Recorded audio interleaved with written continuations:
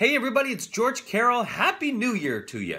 So this is my favorite time of year. It's an opportunity for us to push the delete button on 2015 and create a brand new vision, wipe the slate clean, create a brand new vision for 2016 and step into it anew. And there's a few things that I'd love to share with you in this video to help you step into 2016 with clarity and being more on purpose.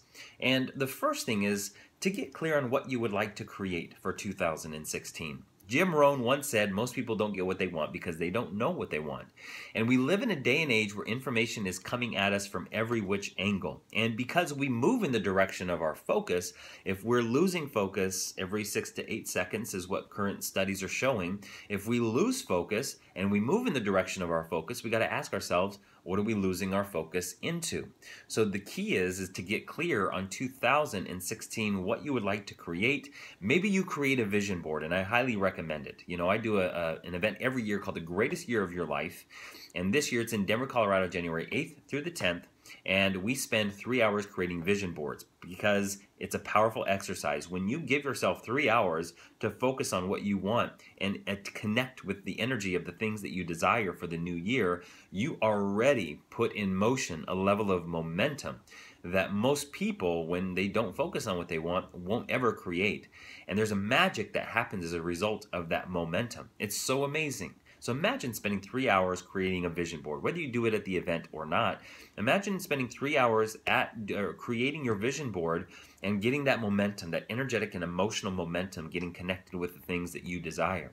So we move in the direction of our focus, and if we can consistently focus on what we desire and connect with our vision board every day for just a few minutes, and just imagine what it would be like living into that space, having those things, being that version of you in the body that you love.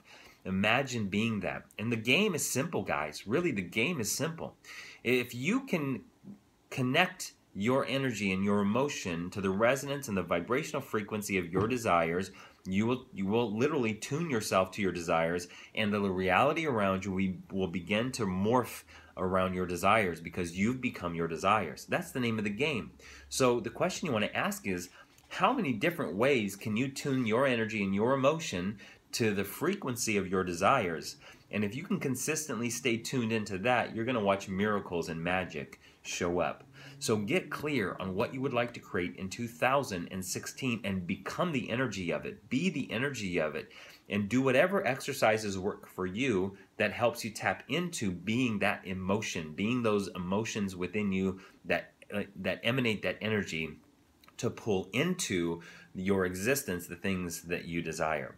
So whether that's a vision board or whether that's some people create a vision book where in their book they have a bunch of images. Lots of ways to do it. Get clear on what you want to create. I always recommend to create your top 5 targets for 2016. So what would be the things that you would go after in 2016 if you knew you couldn't fail? And something to consider is that most people don't set goals and set targets because they're afraid of failure. So the question I have for you is, if in 2016, if you were willing not to judge you, what would you really go after? If you just said, okay, 2016, I'm going to go after everything I can, and I'm not going to judge myself this year. This year, I'm not going to judge myself on whether I hit my goals or not. I'm just going to go after them with a joyful ferocity. What would you really go after in 2016? So something that to keep in mind is that it's not about the target, it's not about the goal, it's not about achieving it, it's about the journey and who you become along the way. The version of you have to expand into to create and generate those things in your life. So what would you really go after if you didn't judge yourself in 2016? Last thing I want to share with you is, Tony Robbins taught me a long time ago, is we are who we hang out with. We become who we hang out with. And so I remember 10 years ago, I was hanging out with a group of guys where we'd go out and pretty much, drink the night away every weekend. And one evening, I had just gotten into the personal development industry, reading books and listening to audio programs for the first couple of months. And I shared with them I had this new dream of becoming a motivational speaker. And in my mind, I thought they were going to be super supportive. I thought they were going to be giving me high fives and chest bumps and butt slaps. But that wasn't the case. All I got was laughter, ridicule, and judgment. And I went to bed crying that night, and I woke up knowing that I had to find a new group of friends, of people that were going to support me. So that's when I started going to seminars, Abraham Hicks seminars. That's when I started going to Tony Robbins seminars and Access Consciousness seminars years later. And I started going to NLP trainings and all of these other personal development modalities where I could connect with people who didn't give up on their dreams, people who were still dreamers and visionaries and going after what they desired. And as a result of creating a global network of people over the last decade, I've surrounded myself with people who I know love me, support me, and are going to encourage me and empower me to go after my dreams. And the ones who don't are gone. I have no qualm with blocking people or unfriending people on Facebook who I don't feel are supporting me in my dreams or aren't in the resonance of what I want to create in my life. So you got to take a look at your life, look at your dreams, look at your goals for 2016 and beyond, and say, what are the relationships in my life that are toxic to that dream, those dreams that I have? What relationships in my life are holding me back? Because if you start to go after your dreams, but you're hanging around with people who have given up on theirs, they're going to do everything they can unconsciously to hold you where you are, not because they hate you, it's actually because they love you. It's actually because they don't want to lose you. So they continue talking to you as they know you, not as who you desire to be. So check in with your relationships and recognize which ones are toxic and which ones are supportive and empowering, and continue to surround yourself with more people who are going to support you and encourage you and empower you to achieve your dreams.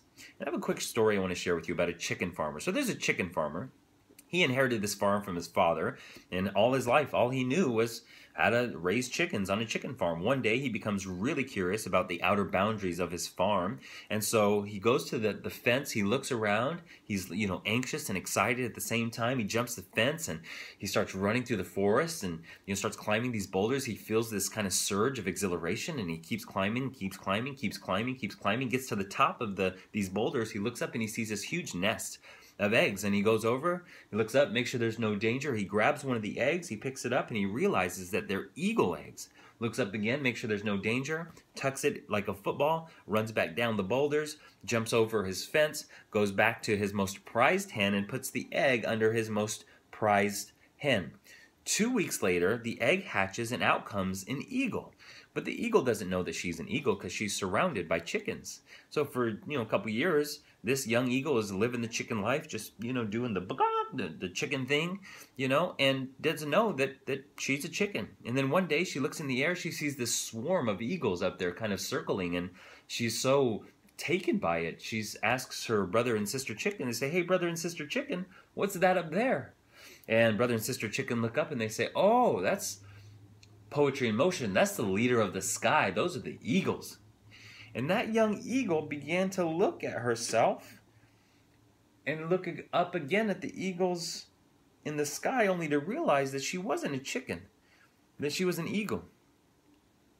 And she had a choice to make in that moment, whether she was going to fly with the eagles or whether she was going to stay grounded with the chickens. There's nothing wrong with being a chicken, but if you knew you had wings, would you fly?